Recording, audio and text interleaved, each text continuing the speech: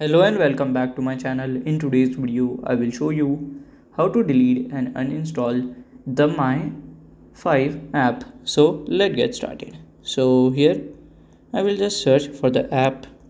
So here we can see. So here you have to just press and hold it here. Click on this app info. So from here you have to scroll down and then click to the last second option. So from here you have to click on this uninstall and then click on this uninstall button and confirm this.